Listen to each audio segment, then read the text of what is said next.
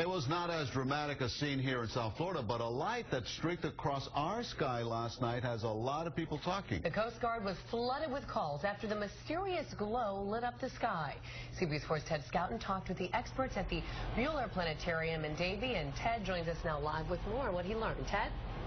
Hey, Shannon. Well, turns out this was a fireball up in the sky, also known as a meteor. Now, it was visible to people as they looked out into the western sky all over areas of South Florida. Around 7:20 last night, some people report seeing up to 6 meteors.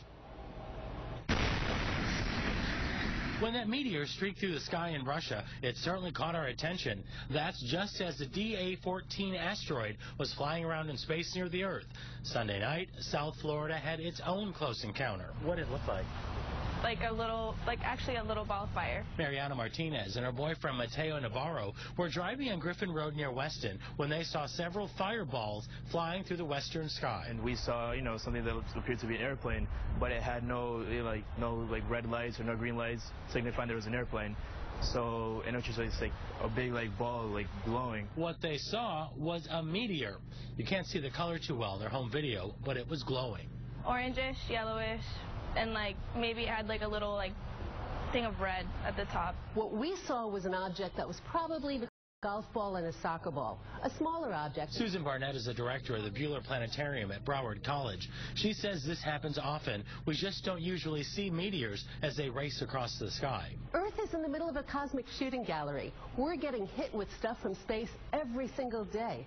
As a matter of fact, we figure 100 tons of material hit the top of the Earth's atmosphere. Most of it burns up. And as the Russia meteor reminds us, it's a good thing they burn up before hitting ground.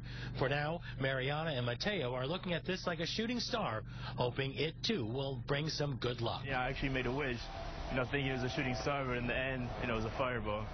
So yeah, I thought it was something lucky. I was going to say, do you think you get a bigger wish with this now? Yeah, I hope so. Let's really hope it does bring more good luck. All right, you're taking a live look now again at the Planetarium. If you missed that show, don't worry. There's going to be another great show coming up. This one, though, is going to be a little bit different. It's going to be a comet. You can expect to see it in South Florida sometime around March 10th. Now, if you do see anything in the sky like those meteors or something like that, the scientists want to know, so you should report it. To report it, go to our website, cbsmiami.com. We have a few links for you right there.